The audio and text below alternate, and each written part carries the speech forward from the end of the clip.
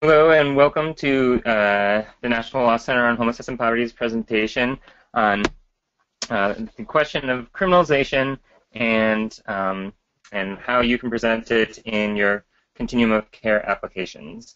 My name is Eric Tars. I'm a senior attorney at the National Law Center on Homelessness and Poverty, and we serve as the legal arm of the nationwide movement to end and prevent homelessness.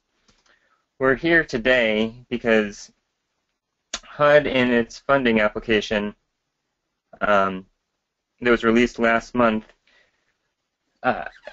told communities for the first time that prevention and reduction of criminalization of homelessness is worth up to 2 points on their applications. Continuums need to be able to respond truthfully in that question, and we'd like to give you some of the tools for doing so. Because the truth is, there are limited dollars for homelessness, and money wasted on criminalization is money taken away from you. And criminalization is unfortunately growing. You may or may not have strong opinions on the subject of criminalization, but by asking the question, HUD has given you the political cover to bring these issues to your decision makers and push them to make policy that can be more successful in decreasing homelessness. And as HUD Secretary Anna Leva, Deputy Secretary Anna Leva stated in a recent article, the competition is fierce, so what we'll talk about today matters for your community. So we've brought some leading experts here to help share with you the basics about criminalization and what can be done about it. Again, I'm Eric Tars, senior attorney at the National Law Center on Homelessness and Poverty, and because we believe the discussion about homelessness must be led by those with direct experience, I'll ask Rob Robinson, a member of the New York City Coalition on the Continuum of Care and a formerly homeless person himself, to talk about what criminalization looks like from the directly affected victim's perspective. Then I'll talk a little bit about how criminalization manifests itself and provides a national perspective. And then I'll ask Liz Osborn with the U.S. Interagency Council on Homelessness to share what the federal government is doing about criminalization, including activity at the U.S. Interagency Council, HUD, the Department of Justice, and to speak specifically to the question on the Continuum of Care funding application with some resources that they have to share. Then I'll ask Barbara and Khalil and John Freitas, who are members of a Continuum of Care in Rhode Island, to share some thoughts on how to approach this from a COC perspective, and I'll ask Rob to follow up with wearing his hat as a Continuum of Care member to talk about New York City's application process. And then finally, I'll close with some recommendations on what can and should be done. This is a huge webinar, so we can't open up the audio to questions, but you can type questions into the chat box on the side of your webinar viewer, and we will do our best to answer them at the end of the presentation, or if necessary, we'll take them back and answer them afterwards. But first, before we get going, let's find out a little bit about who we are on the webinar and what we know. So first, are you part of a Continuum of Care? Just click the answer on your screen.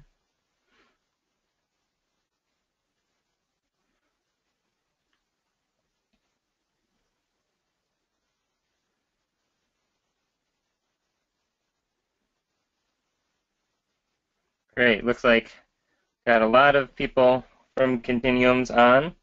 About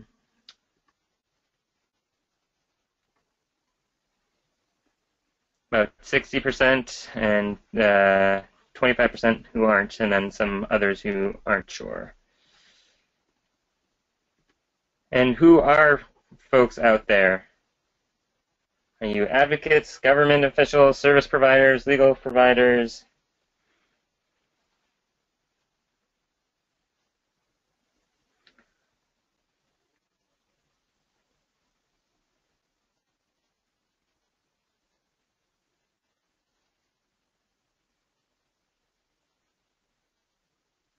Great. So a very good mix of advocates, service providers, some government officials, and legal providers. And last but not least, what's your level of knowledge of criminalization and constructive alternatives?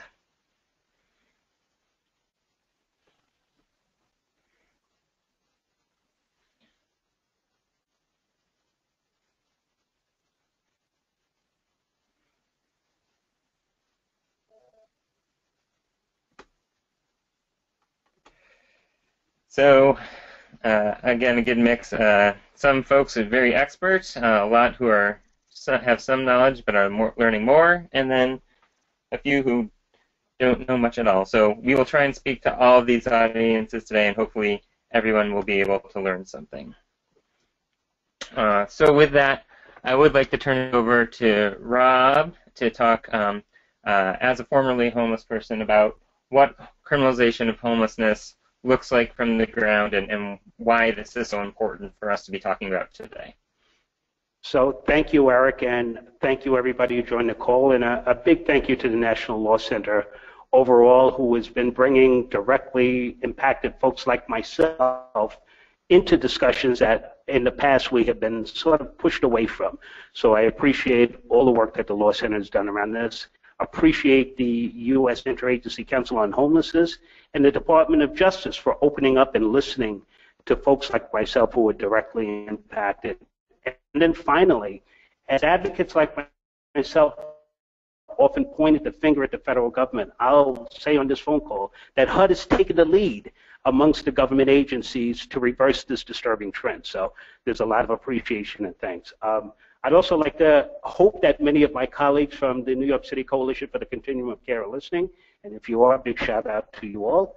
Finally, a sincere gratitude is owed to those who are directly affected by this issue of criminalization, who rose up to share their stories, and doing so against direct oppression by several forces. So those folks who shared their stories, I think that's a very important process. As Eric said, my name is Rob Robinson, and I'm based in New York City and a staff volunteer at a human rights organization called the National Economic and Social Rights Initiative. That's in addition to my work on the Continuum of Care. So a lot of the work I do is around economic, social, and cultural rights. And the work that I do goes back with Eric a long way into some international stuff, which I won't get into, but I say some of that international advocacy has played into some of these outcomes that we're going to talk about today. I'm formerly homeless, having spent 2 years on the streets of Miami and 10 months in the New York City homeless shelter between 2004 and 2007. At the end of my stay in the shelter, the director of that organization, which is Urban Pathways in New York, a gentleman by the name of Fred Schack, after I was advocating while I was in that shelter against them, thought it was a good idea for me to go to a Continuum of Care meeting. And I've been attending those meetings since 2008 when I was elected as a voting member to the steering committee of the Continuum of Care. And this past September 18th, I was elected to an 8th consecutive term on that committee. So I'm kind of honored to be representing New York for a number of years around these issues. September 18th was also a historic day for me personally, and I believe for many homeless and formerly homeless individuals around the country. As I was sitting in our monthly New York City Continuum of Care, I received an email from Eric informing us that HUD had taken that huge step towards ending criminalization of the homeless. It meant those voices of the people directly affected were not only being heard, but being validated. Our New York City Continuum is one of the largest continua in the country, and we monitor over $100 million in McKinney-Vento funding through over 200 care providers serving chronically homeless populations. The funding is directed to shelter plus care, and we can go into more about what that is later. I think most folks should on this call be familiar with what that is. If you don't, you can certainly ask a question. We'll be more than happy to answer. Homeless folks have complained for several years about how they're treated, particularly in public spaces. Individuals sleeping in parks will often be targeted by police for urinating in public, drinking in public, and even in some cities, sleeping in public. In New York City, these offenses often lead to violations. Those violations can add up to misdemeanors, and several misdemeanors in some cities and localities can lead to felonies. Finding housing for folks that have felony records can be a challenge for care providers with the best of intentions. We know low threshold entry points like public housing can be inaccessible for those in these situations. Many housing authorities around the country will automatically turn folks away with criminal histories. The statistical data proves time and time again that permanent housing is a more cost-effective model and option over incarceration.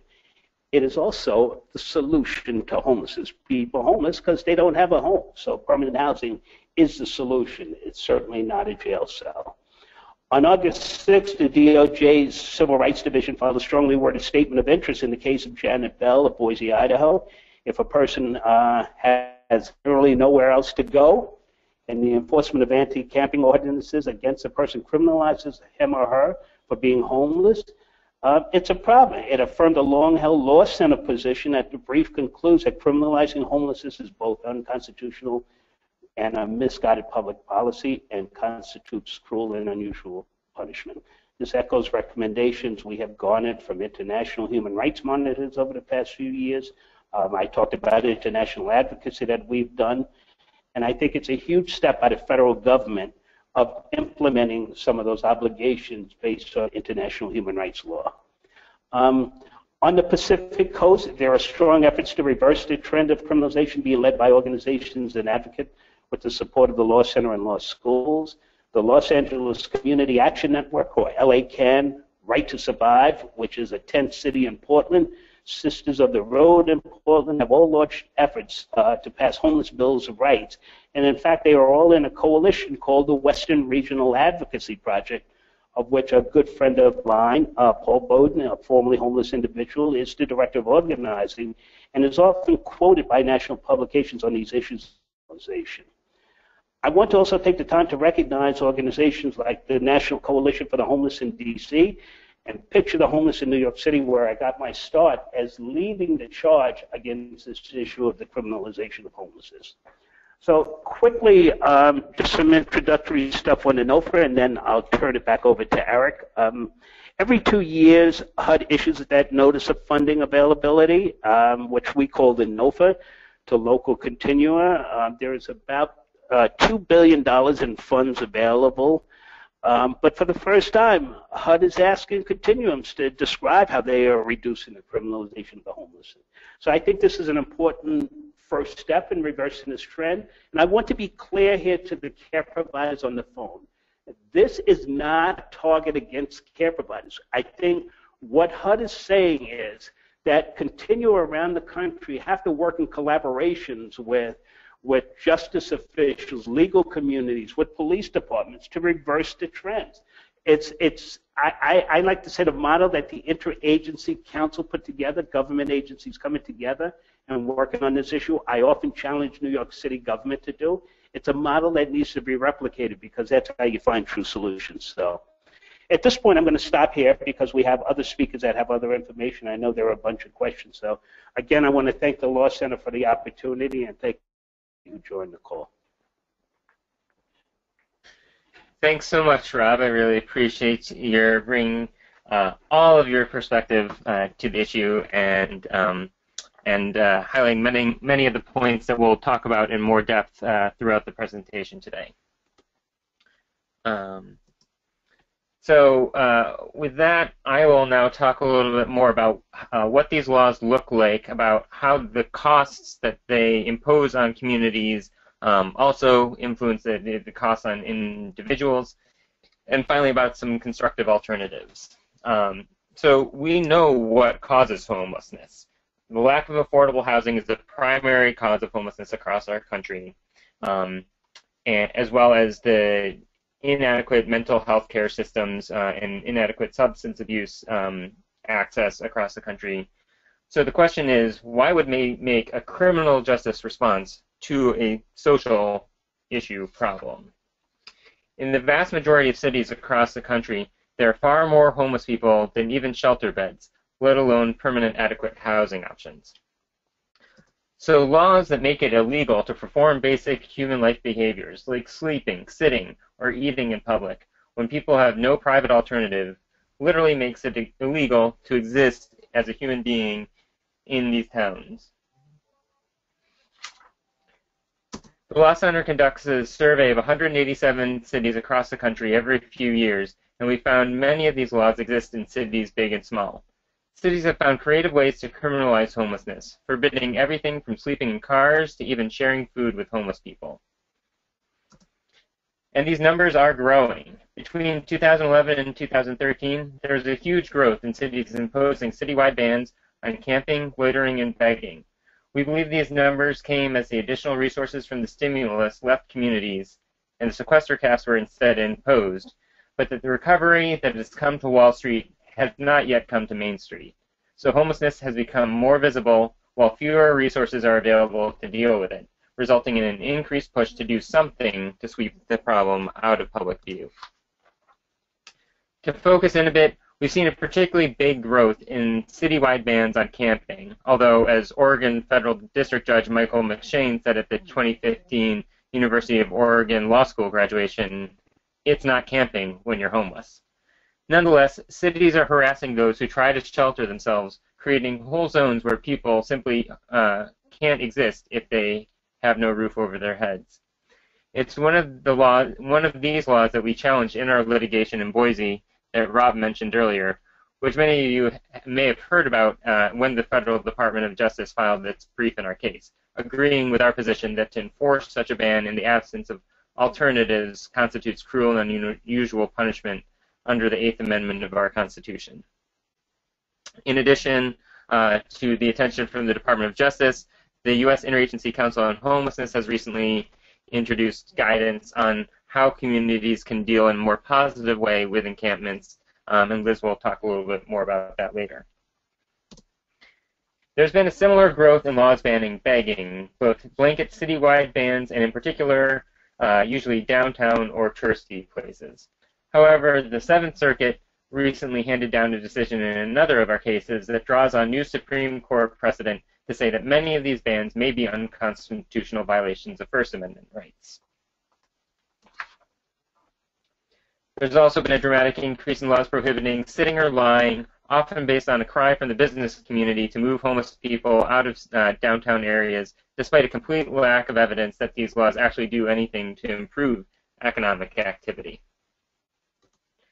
And another area of explosive growth has been in laws banning sleeping in vehicles, again reflecting the fact that for many people, once they lose their home, their car can be their last refuge. But instead of extending help to our fellow residents who have lost their homes, communities are instead kicking them while they're down, giving them tickets that they can't pay, impounding their vehicles, which prevents them from getting to work opportunities or having a place to live, and often losing their belongings in the process.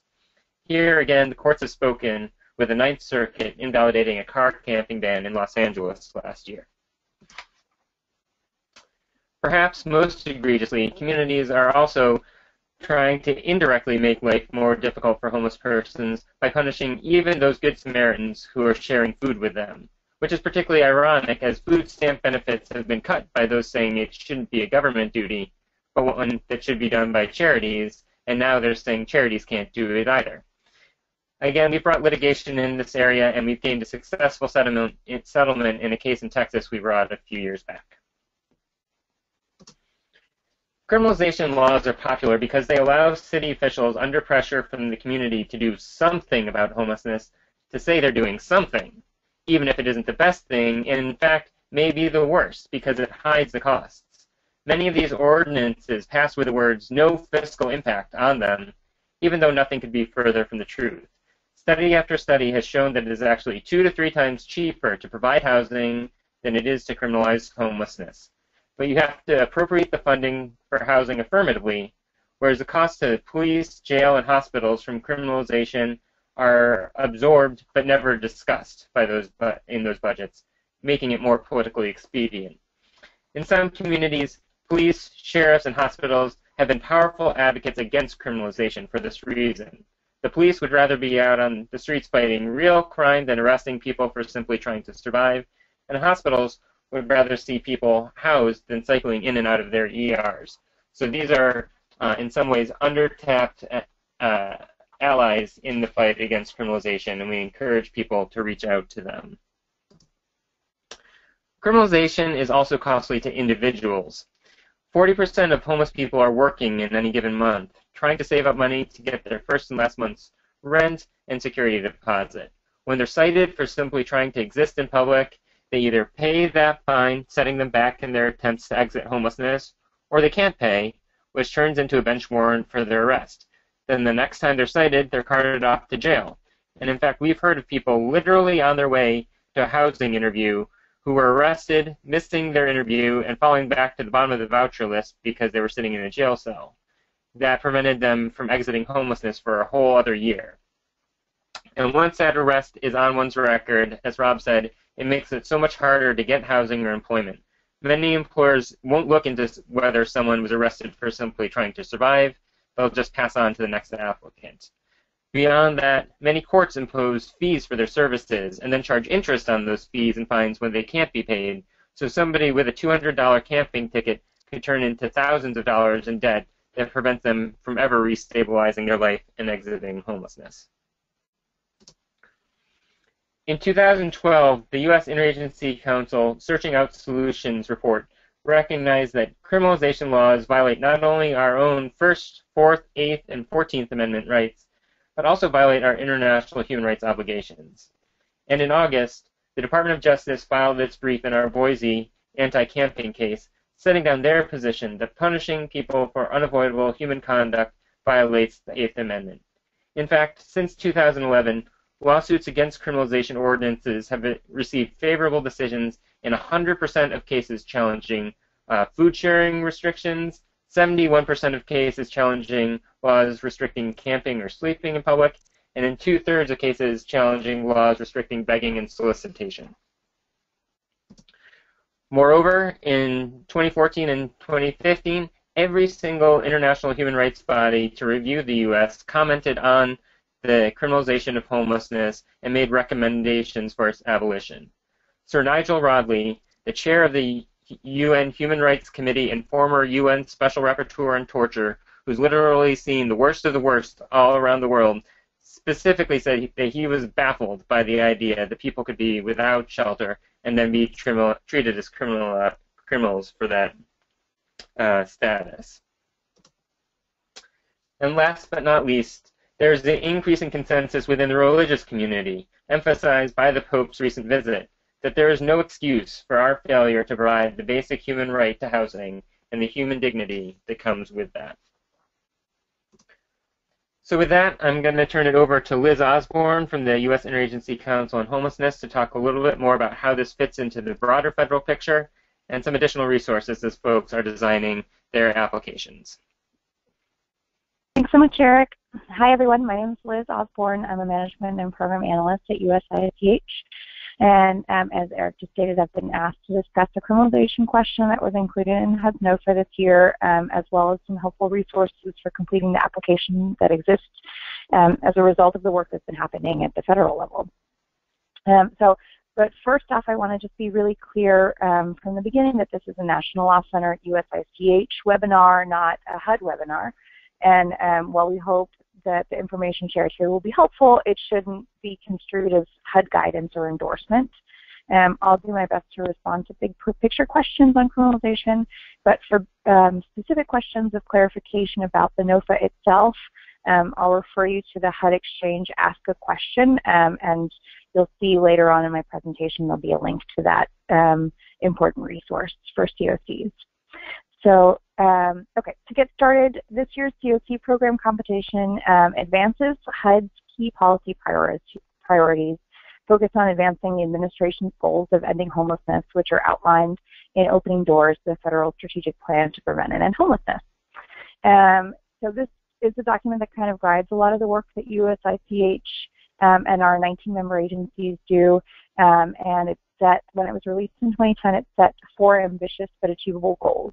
The first was to prevent and end veteran homelessness by the end of 2015. Also finish the job of ending chronic homelessness by 2017. Prevent and end homelessness among families, youth, and children in 2020. And finally set a path to end all types of homelessness. And next slide. So with that in mind, I just want to provide a little bit of background on this year's COC competition.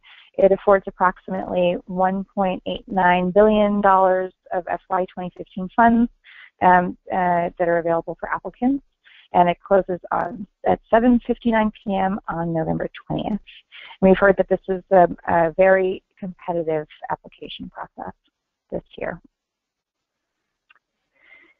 So I wanted to just kind of quickly review the policy priorities that I briefly mentioned before.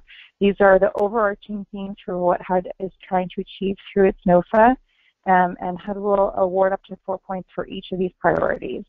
And again, they're reflective of the Opening Doors goals that were discussed previously, and if implemented, will well advance our shared goals to end homelessness.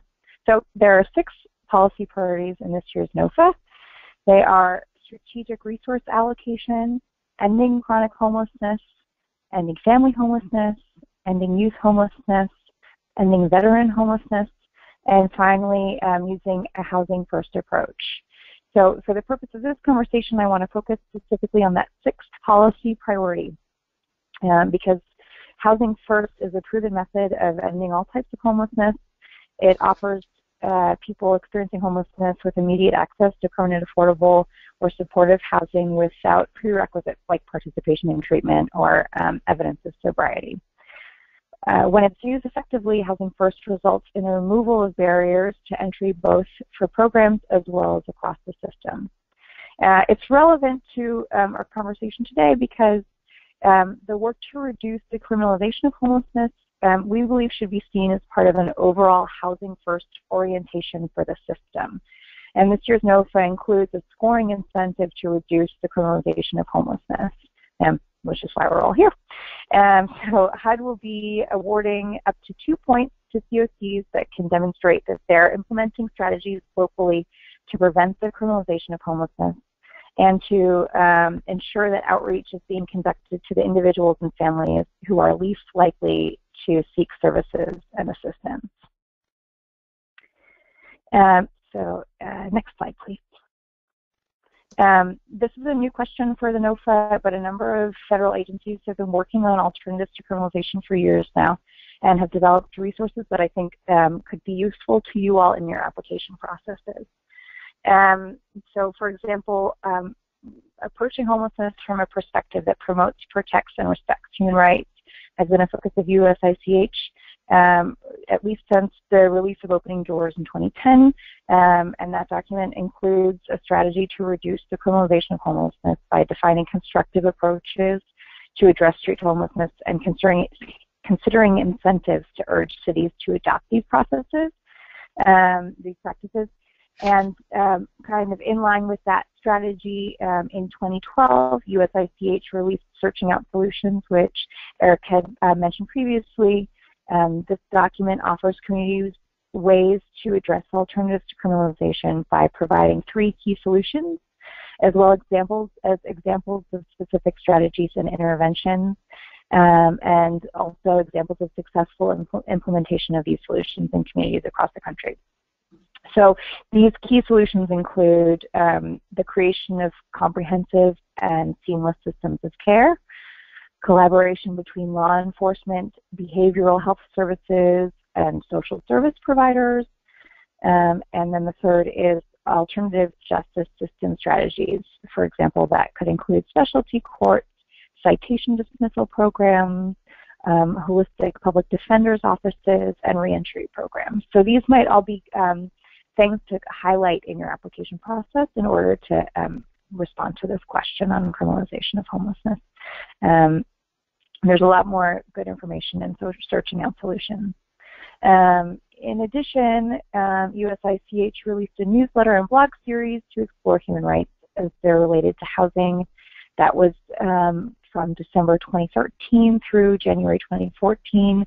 There are a number of good materials there that can be helpful, and you can see I have the links to these all included in this PowerPoint. And then finally in August we released a document called Ending Homelessness for People Living in Encampments, Advancing the Dialogue. So this document is designed to assist communities in developing an action plan that will link people experiencing homelessness with permanent housing opportunities. It's important to note that it's not intended as a final statement on the best practices for addressing the housing and services needs for people living in encampments, because we believe there's still much more to be learned on that topic, but it's meant to advance community-level discussions that will strengthen practices and strategies, and certainly provides a lot of good thoughts on anti-criminalization strategies for communities as well. So there are other resources, sorry, next slide please, from agencies that can help inform your applications as well. Again, in August, as Eric mentioned, the Department of Justice filed a statement of interest brief in the case opposing a Boise anti-camping ordinance. In its filing, Justice argues that making it a crime for people who are homeless to sleep in public places when there's insufficient shelter space is unconstitutionally punishing them for being homeless.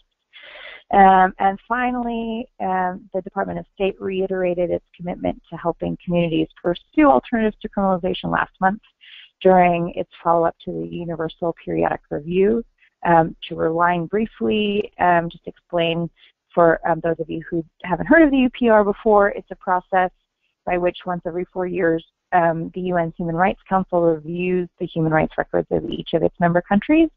And then that review allows the countries to kind of showcase on a global stage the actions that they've taken to improve their access to human rights.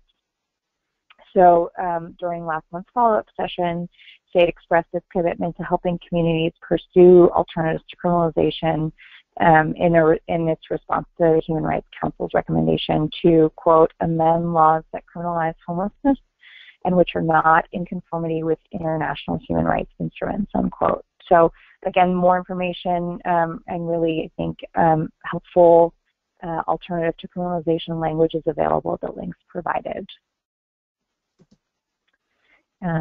Next slide, please. So I would just conclude by saying that having worked on alternatives to criminalization for quite a while now, USITH is pleased that the scoring incentive has been added to the NOFA this year. I would just conclude again by highlighting this link, which is to the HUD Exchange Ask a Question. I think that this is probably a really key resource for people who have questions about their NOFA applications in the competition this year. They can help with any specific questions that you might have. And thanks so much for joining our webinar today. Thank you, Liz. Now,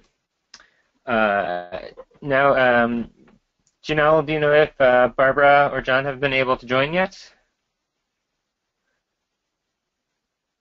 Barbara or John, are you there? All right, we seem to have had some technical difficulties in getting them on the line. If they are able to join later, we will get them on for you. Rob, I don't know if you have any more thoughts that you would want to share at this point as a a member of a continuum on how you might be thinking about approaching this question. If you have some thoughts, feel free to share them now, or I can proceed. Well, I think, and thank you, Eric, I think it's a big discussion that we have to have within our continuum. We were challenged with the NOFA coming out. I'm trying to figure out the best way for us to maximize the score.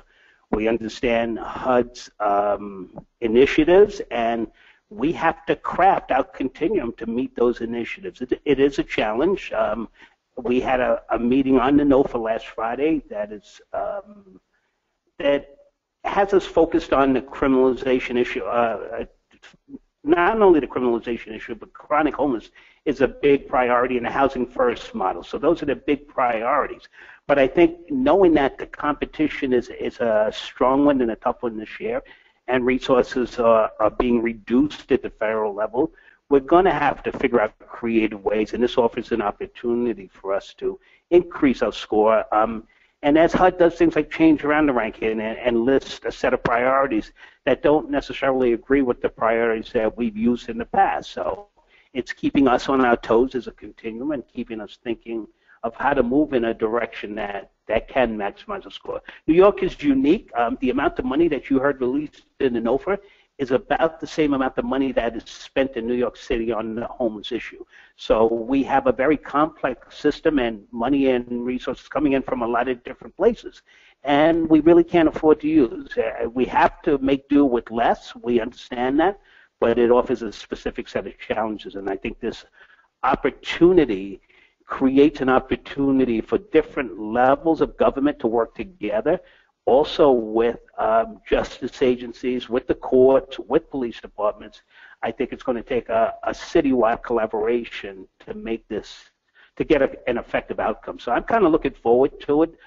As a member of the Continuum, it will offer a specific set of challenges, but I think anybody listening on the phone from New York knows we've met those challenges in the past, and here comes another one. Thanks, Rob. Appreciate that.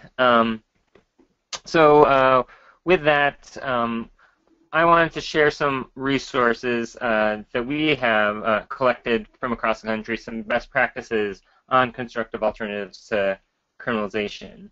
Miami, for example, has created a small beverage tax that goes to support their housing trust fund, including Housing First initiatives. And Miami just stopped their proposed anti-camping ordinance on the heels of the DOJ's showing their willingness to take a stand in our Boise case. Utah has reduced its chronically homeless population by 75% over the past decade using Housing First principles and reducing its reliance on criminal justice system. Houston has a homeless outreach team on their police force of officers who are really there to serve and protect all of the people of Houston, including their most vulnerable, bringing blankets, socks, and access to services for those who want them, rather than the threat of needless arrest. The Department of Justice just came out with their new 21st Century Policing Task Force report that emphasizes a guardian rather than a warrior approach, and many police departments will be talking about how to implement the recommendations of that report.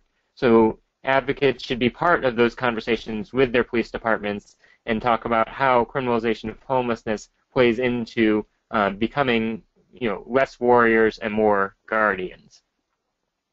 In Washington, D.C., every new recruiting class at the police academy receives training, sensitivity training on homelessness provided by the Washington Legal Clinic on Homelessness, and they also have a police procedure model that we can offer to communities who are looking for model practices that other police departments could use. Also in Washington, D.C., the Downtown Business Improvement District provides funding for homeless outreach and housing, understanding that this is a much better use of their tax dollars than trying to hide homelessness through criminalization. Last, Philadelphia's hospitals and insurers have partnered together to provide respite housing for homeless persons with medical conditions to prevent their cycling through emergency rooms at much higher costs. These and many other constructive alternatives are available in our reports and in the USICH resources that were highlighted earlier. And here we have some recommendations, all our steps that can be done at the local level and at the state level as well. As Rob mentioned before, several states have initiated homeless bills of rights that remove the incentive for communities to race to the bottom in their efforts to make their city the least hospitable to homeless people. But even in the absence of state action, local communities should immediately cease enforcement of criminalization policies and then take steps to repeal them in favor of more constructive alternatives. As continuums or advocates, you have an important voice to advocate against criminalization. For some continuums, that voice may have been muted for fear of biting the hand that feeds your funding accounts. So some tips on how you can approach your local decision makers include using the Department of Justice brief and the HUD funding application to give you political cover, saying, look, it's not us, it's the federal government saying we shouldn't do this. For communities where Housing First has started to take hold, or where the mayor may have committed to the mayor's challenge to end veteran homelessness, those give you footholds to say there's no way to achieve the goals of ending homelessness or doing Housing First in the right way if you are also doing criminalization. In advocating, it's important to start early. Lawsuits are long, complicated, and never a sure bet. It's far easier to stop a criminalization ordinance from passing than it is to get rid of it once it's on the books. So start your organizing and educating early. We're happy to help, for example, by providing a letter to your elected officials outlining the legal and policy faults with proposed ordinances, but we can't do that if you all contact us the day before the hearing. Let us know early, and we'll work with you as best we can. Second, it's important to dispel the myths around homelessness. There's lots of great information on that in our reports. Third, and this may be key for many audiences, is showing your elected officials who are getting pressure to do something about homelessness that criminalization is the most costly, least effective approach. Our colleagues at Eugene Sleeps collected the following information on a couple of residents at one of their encampments called Whoville. As you can see here, you can match up the days that they spent in jail when they were being harassed by the police and when the encampment wasn't being allowed, with costs of putting somebody in jail, and then you can show very real figures to your local community about how much criminalization costs them. You can use public information requests and surveys of the homeless community to help generate this data.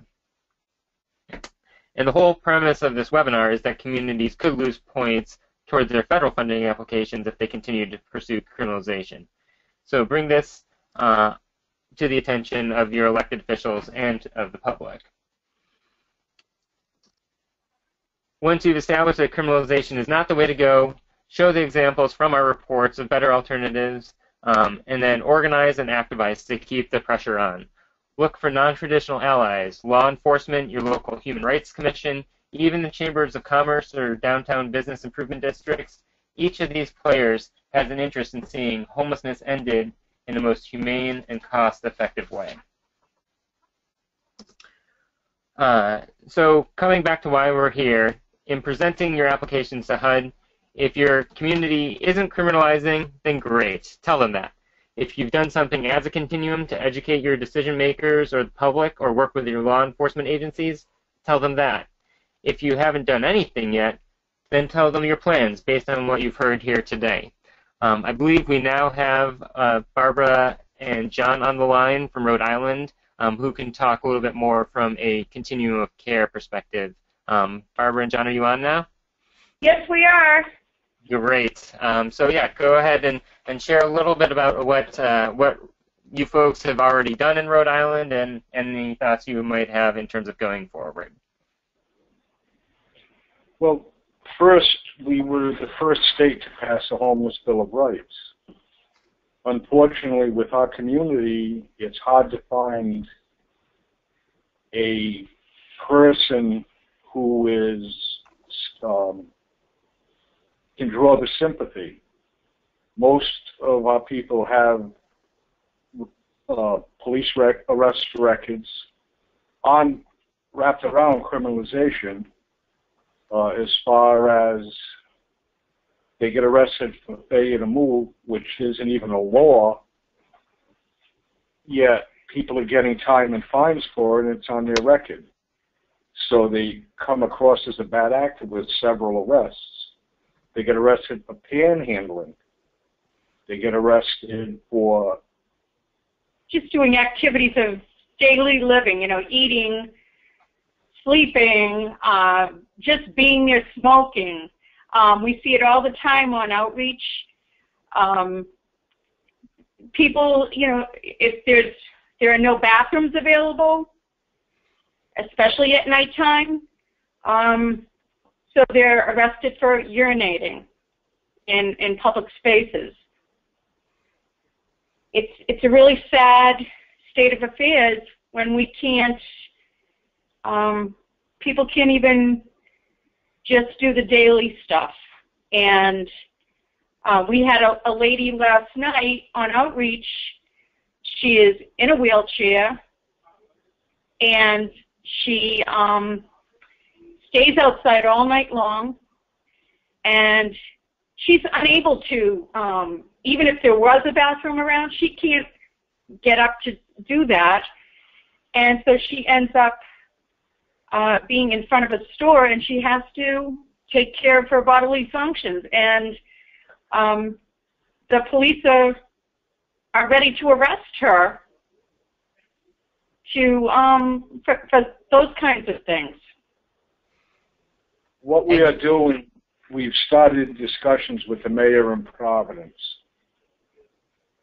saying that the harassment has to end. We've already had one protest, and that opened the door to meetings with him and his staff.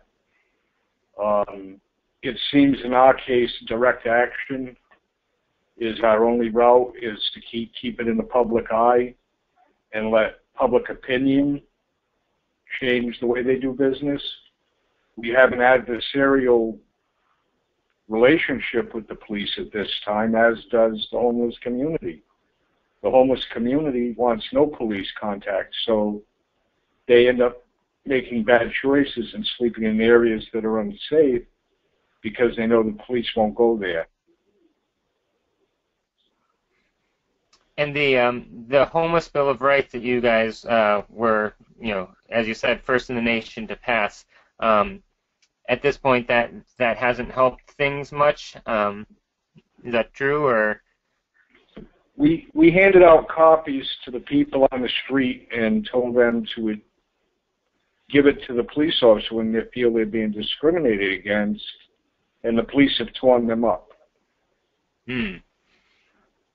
So we're really up against it here, and again, we're fighting gentrification, and the downtown businessmen are basically driving the bus and trying to push all the homeless out of downtown. And we have a big mountain in front of us to climb to get to the other side where people will be accepted regardless of who they are. How are you able to pass the homeless Bill of Rights in the first place, even if it hasn't been effective? Obviously, you must have generated some attention and built some allies in order to do that. We lobbied endlessly at the State House and got people to sign on and endorse to the point where, and again along party lines, we got it passed.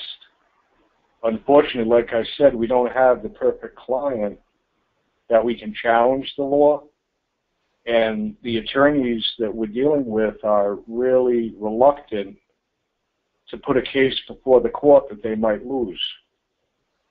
They want a win situation right out of the box, and that'll send a message everywhere else. We advocate for the shotgun effect, file 20 lawsuits, and they'll get tired of defending it in court.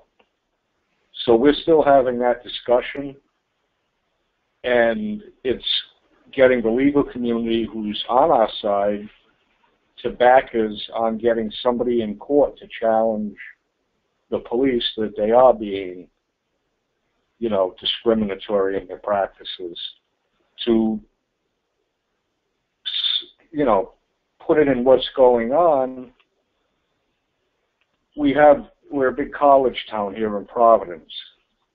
They will never stop a student and dump a student's bags out on the sidewalk, kick the stuff around, then tell them pack it up and get out of here.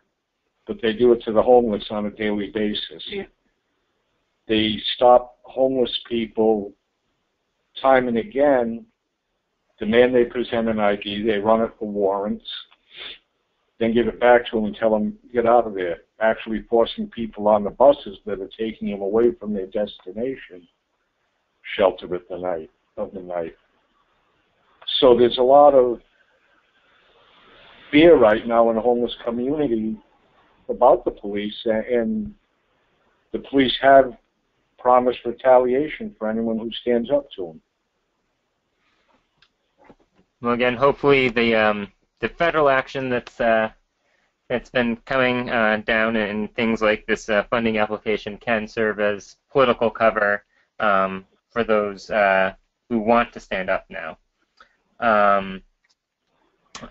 Is there, and I should also point out for people that Rhode Island's Homeless Bill of Rights, the past, is just a non-discrimination ordinance that says homeless people can't be discriminated against for their status. Some of the homeless bills of rights that have been proposed are specifically address non-enforcement of criminalization ordinances, and there's more detail on that in some of our reports on which we have called From Wrongs to Rights, which talks about many different models of homeless bills of rights. Barbara and John, is there anything else you would want to share about the application process or anything else before we move on? Nope, not at this time. Okay, thanks. So, Thank as you. I was, yeah, and if you can stay on the line for another minute or two, we'll be getting to questions shortly. If there's anything that you want to pipe in on. Oh, sure, no problem. So, all of the information that I have covered today, all of the statistics and data and many of the talking points can be found in our No Safe Place report and our No Safe Place advocacy manual, which are both available on our website at the address on the screen. And we'll be launching a campaign next year against criminalization for the human right to housing, so stay tuned to participate in that. If you didn't answer yes during the registration process for the webinar to get on our mailing list, feel free to go to our website and sign up for our mailing list so you can stay informed about that. So before we wrap up, let's do a couple more questions and find out, did this webinar improve your knowledge of what criminalization is and constructive alternatives to it?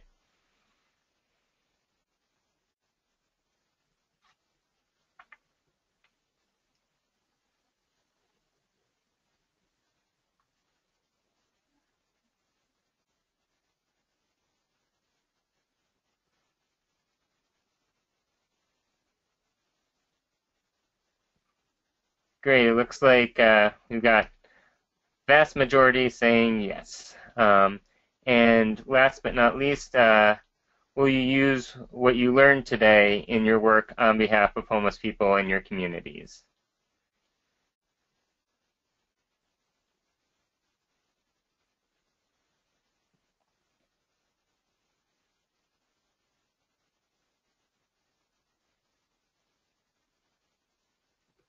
Fantastic. So it looks like just about everybody saying yes. If folks have any more questions, please don't hesitate to be in touch with us. If you thought today's webinar was useful, please consider making a donation on our website or writing us into your funding application to come and provide training or technical assistance in your community. This webinar is being recorded and should be available on our YouTube page in a couple of days. If you want to share it with others, you should receive a link for that after the webinar is over. So right now we will turn to some of the questions that folks have been putting into the chat box on the side of the screen. Janelle, are you there, and can you start sharing questions for us? Yes, absolutely. So we've received a number of great questions. We won't have time to get to all of them, but we'll get through as many as we can. So Eric, the first question I will share with you, are regulations requiring a permit for providing mass meals in public parks and so forth, are those considered a ban if you are required to have a permit? It depends on how onerous the permitting process is. In our Dallas case, they made it very onerous and said there would only be, you know, 1 or 2 permits available per organization per year. You could only have a certain number of people. Any of those kind of regulations, if they make it extremely difficult in practice to actually perform the activities, can be considered, could be illegal or unconstitutional restrictions. There's different laws that they can be challenged under. For example, if it's a religious organization, it can be challenged as a religious freedom issue. It can also be challenged as a freedom of assembly issue or First Amendment issue for other groups. So there are many different challenges that can be brought. our end result, our settlement in the Dallas case, ended up still having some regulations, but it made it much more practical for the service providers to actually be able to do the work that they do. So some regulations are okay, but if it's something that has the effect of an all but name banning the process, then that's those are the kinds of practices that get more and more close to unconstitutional or violations of some state laws.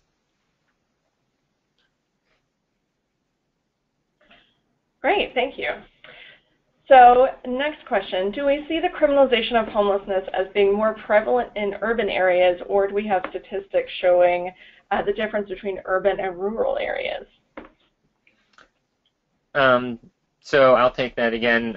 If in our reports that I mentioned on the previous slide, documents the prevalence of criminalization in 187 cities and towns all across the country, with a wide variety of shapes, sizes, geographical distribution, etc. And we see them popping up everywhere. In urban areas where people may come to seek services, and suburban communities where there are no services and no shelters, so that people have no choice but to be on the streets, and as well as in rural communities. So it's really something that is occurring everywhere, and in every case, is costing communities more than simply providing housing would. So it's a universal problem, and the solutions, ending criminalization and providing adequate, affordable housing and adequate, rapid rehousing solutions for people who have become homeless are important in all of these areas.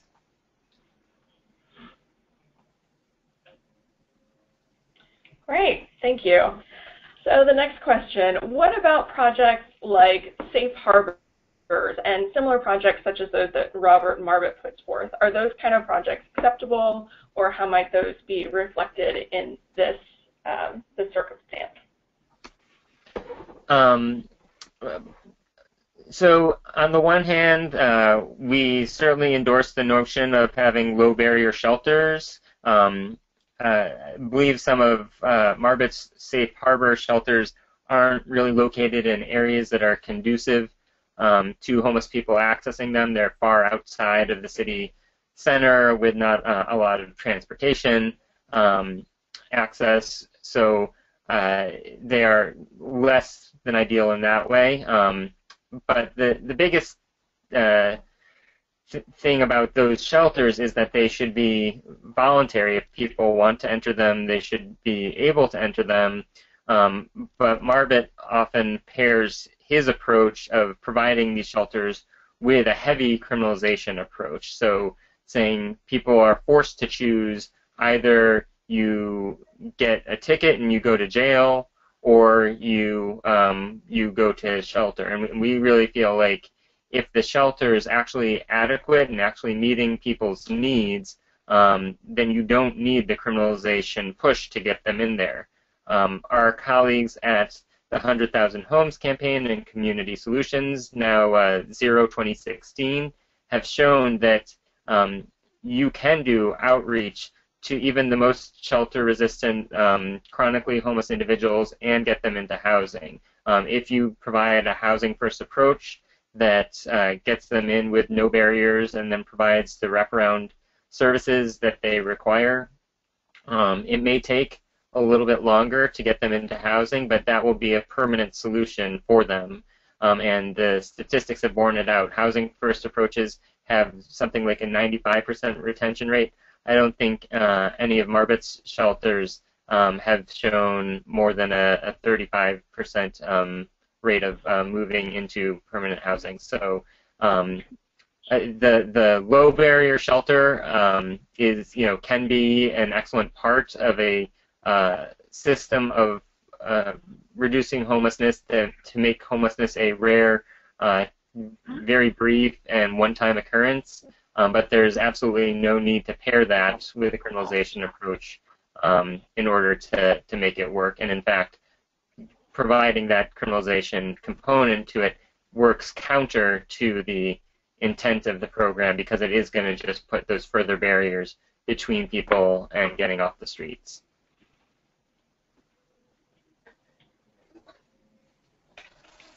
Great. Thanks, Eric. So next question. What can communities do when the continuum of care is made up of many cities? Would all of the cities have to show HUD how they're reversing criminalization, or how would those continua approach this question?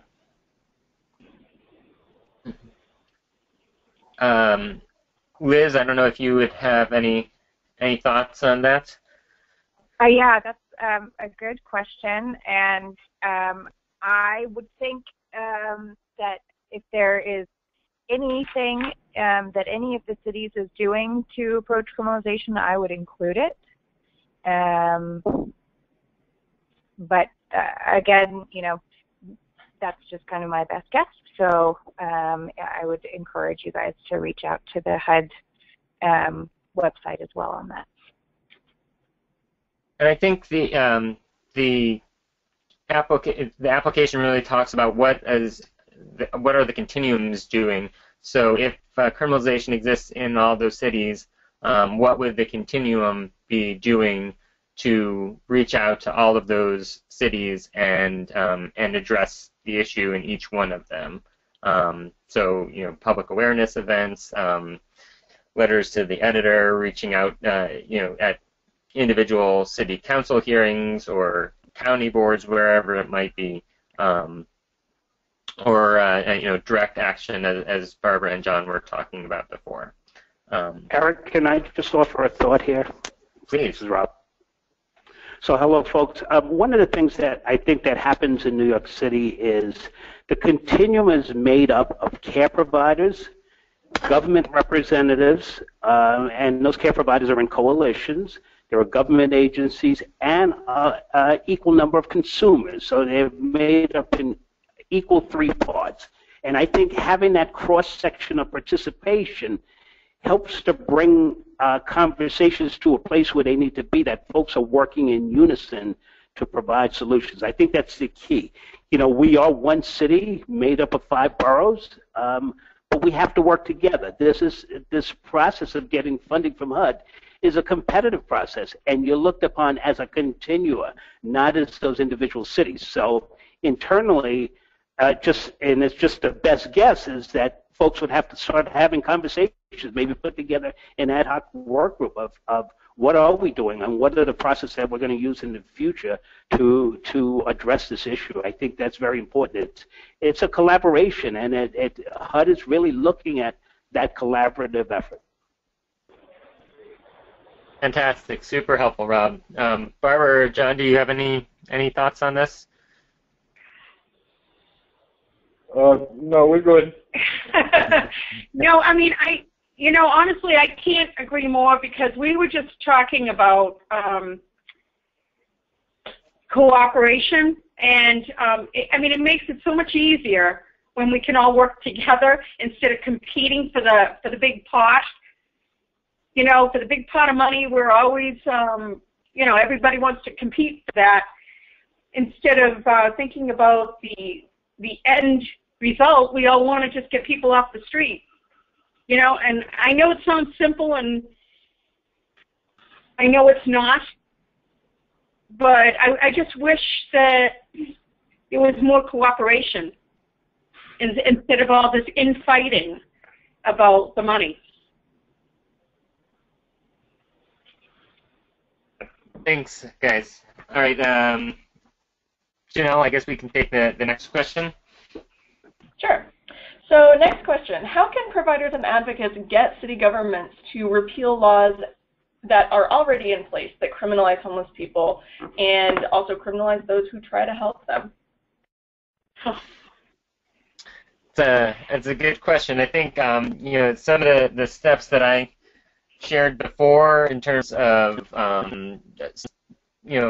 collecting information, showing the impact of criminalization in your community. The Western Regional Advocacy Project, WRAP, that Rob mentioned earlier, has a survey that they have available. It's, if you go to wraphome.org, you can find under their criminalization materials or homeless Bill of Rights materials a survey that you can do with homeless people in your community and collect some data and show the impact, how many people have been arrested, how many people have been cited under these laws. And then, as I said before, you can match that up with some of the cost data. How many days have they spent in jail? What's the average cost of a night in jail in your town? And start bringing out the real cost of criminalization in your community. You can work with your local human rights commission. These are bodies in many cities and towns that talk about human rights issues at the local level. The National Association of Human Rights Agencies actually passed a resolution a few years ago condemning criminalization of homelessness and promoting homeless bills of rights as an alternative. And so they can be brought on board as allies or quasi-governmental agencies. They may be able to connect you to other people in government who could be allies on these issues. And then, as I said, I think you're talking about the other costs, the potential costs for continuums if communities continue to engage in criminalization, to the federal funding that they might be able to access, as well as the potential cost of litigation. We know that the Department of Justice has said they are willing to intervene in these cases, and with a number of the precedents that have come down recently, we think that criminalization is a losing option in court. So, if you bring all of these things to the attention of elected officials, direct action, sleep in public parks, emphasizing that these are our fellow community members. That can be powerful. Bringing on the non-traditional allies, making your case to the business community or to the police departments directly, and then bringing them on as allies can also be effective. I know that in Walla Walla, Washington, for example, a smaller town, but one that's growing with their new kind of winery activity, they had a push from the Downtown Business Alliance towards criminalization because of homeless people who were in the local public park in front of some of their businesses. But they actually took the step to do a survey of who was out there and found out that unlike their stereotypes, they thought that these were mostly transient people from outside of town who were coming and making a nuisance of themselves. Instead, they found out that these, for the most part, were people from the community who had simply lost their jobs, had some sort of medical emergency, or their car broke down and they had to pay that, and then they lost their housing. Any of these things, they rehumanized the homeless population and said, rather than just homeless transients, these are our fellow community members, and they, we as a community have failed them, and so it's up to us to do something to help them. And so, having done that survey, having gained that information, they have now created the political will to reduce their use of criminalization approaches, to encourage the police to adopt a much more, see if we can get you into services kind of approach, and are now looking at sites for a day shelter. They've determined that the reason people are hanging out in the park is they need somewhere to be, they need somewhere to charge their cell phones, those kinds of things. They need to have access to public bathrooms. If you can meet those needs in other ways, then you can address both the very real needs of homeless people as well as the needs of the business community. And so they were able to generate the will to do that, through their survey work, and then move it into action. So, those are just some tips. I don't know if anybody else has any responses to that kind of a question. Eric, this is Rob. I'd just love to follow up. I think you laid out some great guidelines. Folks, one of the reasons why I entered this work after coming out of shelter, I worked in IT for a number of years before I went homeless, but we've spent a lot of energy in this country painting a picture of who the homeless person is. And to my understanding, as I was exiting shelter, as a homeless person was uneducated, no work history, diagnosed with certain mental illnesses, chemical addiction, alcoholism. Well, I became homeless after a 30-year work history with a college degree, never diagnosed with mental illness, never had a chemical addiction. So we need to understand, we need to make those efforts to understand who these folks are. And I think the survey is a great way to do it. I worked with the Western Regional Advocacy Project on some of the surveys here on the East Coast, and it's a very effective tool of understanding who the people are and what is happening to them. So again, it's not only us in one area, it's folks around the country collaborating and sharing strategies. And I'll just follow up on that order. I'd love to have a conversation with Barbara and John around statistics and on strategy and tactics that could possibly use in Providence, because I'm very familiar with the tent city that existed along the river. I visited there in 2008, got to meet a lot of the residents and understand what is going on in the city.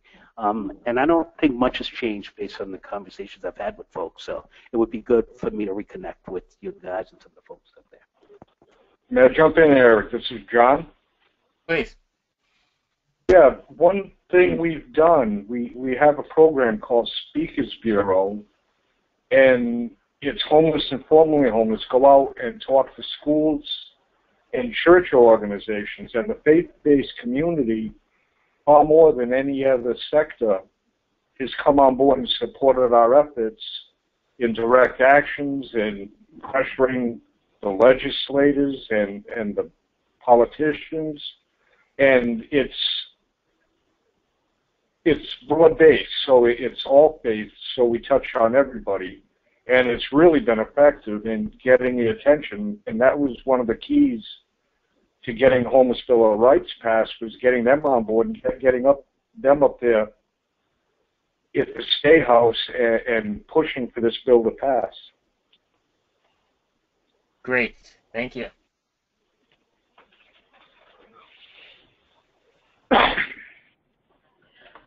All right, so I'll move on to the next question. How can advocates use the Department of Justice's recent statement of interest brief in the Bell versus Boise case in local advocacy? Well, I think when they put out the statement of interest brief, not only did they file it in our case, but they filed it with a press release, and it went out. It got a lot of attention in the press nationally. The Washington Post even wrote an editorial, endorsing the notion that criminalization is wrong. The New York Times did an editorial a few weeks later in the context of some of Bill de Blasio's new plans, but also encouraging housing and discouraging a criminalization approach. So I think it's a great tool to use with the press, to say that this is the kind of law, that is being challenged in Boise is also present in our community, and if it's challenged, it could be a costing lawsuit for the city, and rather than spending those resources defending an inhumane law, why don't we work now to reverse it to do something that is going to actually, rather than spending those resources to defend this lawsuit, why don't we use them to actually put people into housing and actually solve the problem? So I think that communities can, if you can engage some legal assistance, pro bono legal assistance at the local level, or you can reach out to the Law Center and we may be able to connect you to pro bono resources. You can write a letter, doing an analysis of, your local law under the Department of Justice analysis and say, this is how we would see this, this law losing in court, and if you would want to avoid that, then why not repeal it now and replace it with some housing resources or something else that's more going to address the situation in a positive way. You can also file complaints directly with the Department of Justice. If you reach out to their special litigation section, you can submit by email or by fax or call them on the phone. We will be hopefully putting together some resources for communities in the near future to help them prepare those kinds of complaints. But if you just kind of collect the information, how many homeless people are there in your community? How many shelter beds are there? How many, are there more homeless people than shelter beds? What ordinances are they being criminalized under?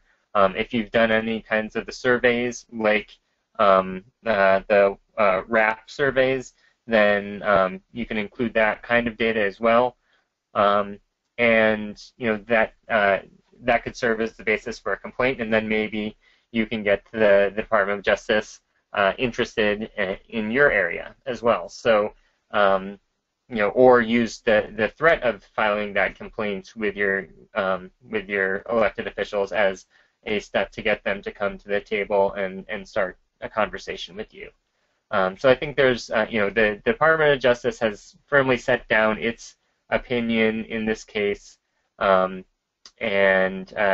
they've shown their willingness to bring this issue in enforcement in the courts, and so that should be a lesson for other cities as well.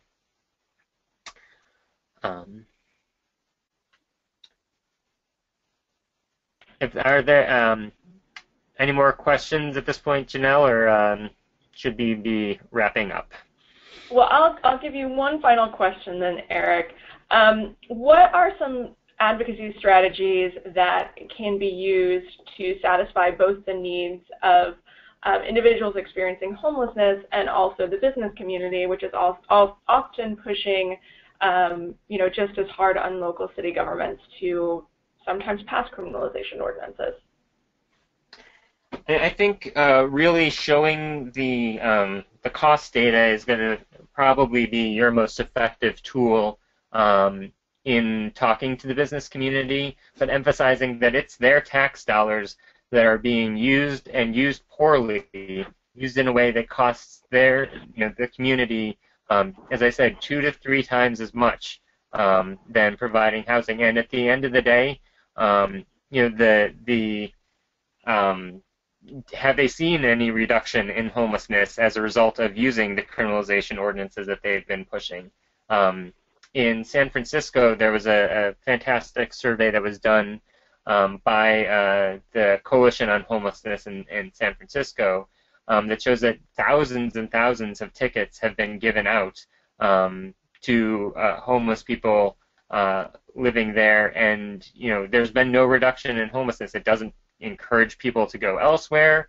It doesn't solve the problem of homelessness. It just makes that homeless person have a fine that they can't possibly pay, and then that's a further barrier to them getting out of homelessness.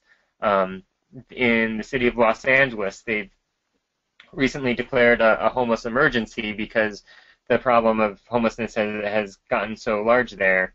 They've been spending $100 million a year on dealing with homelessness, but of that $100 million, only $13 million have been for services. The vast majority of that, $87 million of that, has been to policing, but their policing budget. And in fact, $6 million of it goes to the Safer Cities Initiative, the so-called Safer Cities Initiative, which has been used almost exclusively to harass homeless people in the Skid Row area. And so it's just with that $87 million over the past, however many years that they've been spending it, They could have been incentivizing the development of affordable housing. They could have been building and providing housing first options and permanent supportive housing for people. This is a problem.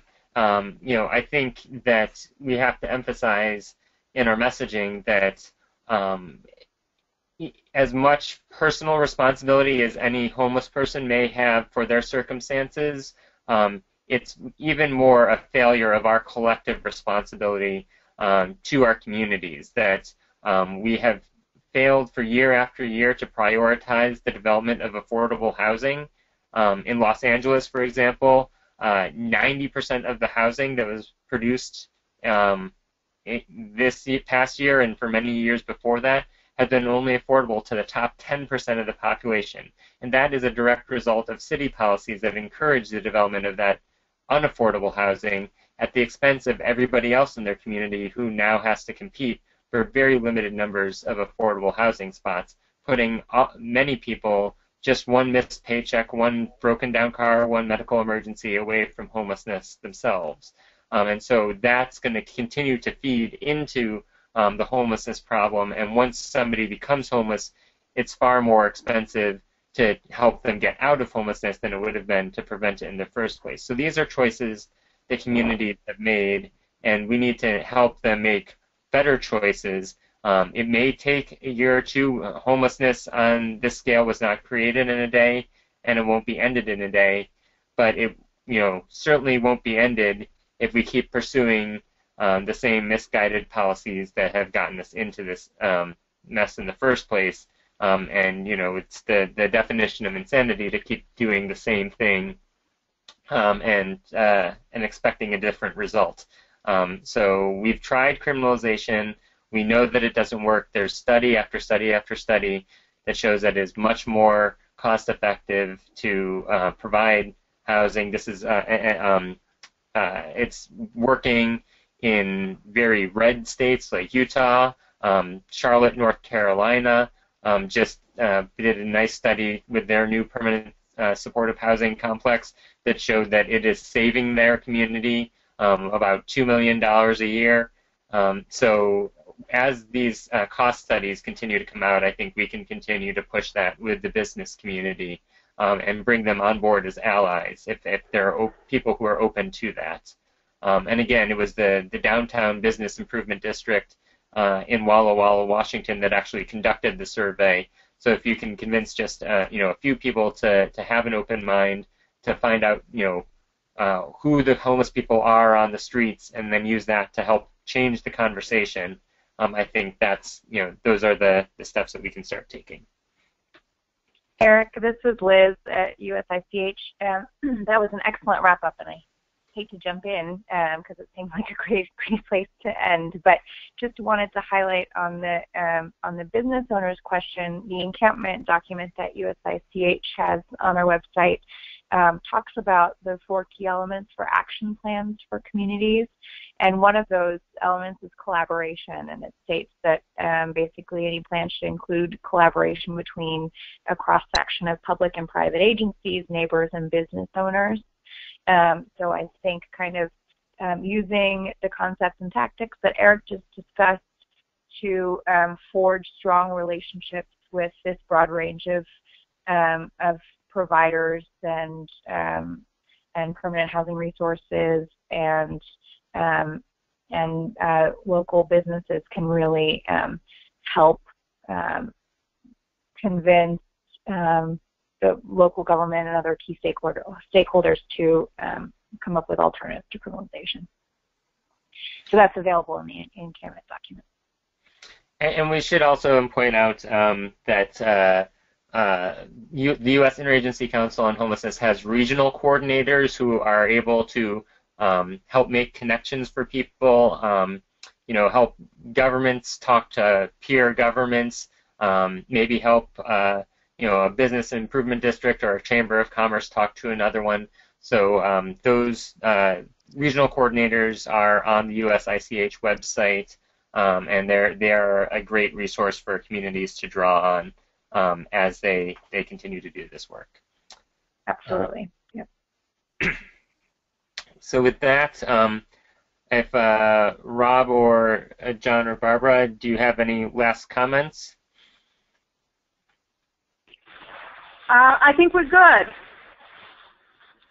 All right. So this is Rob. I appreciate everybody taking the time for their busy schedules to participate in the webinar, particularly folks in New York who on this call.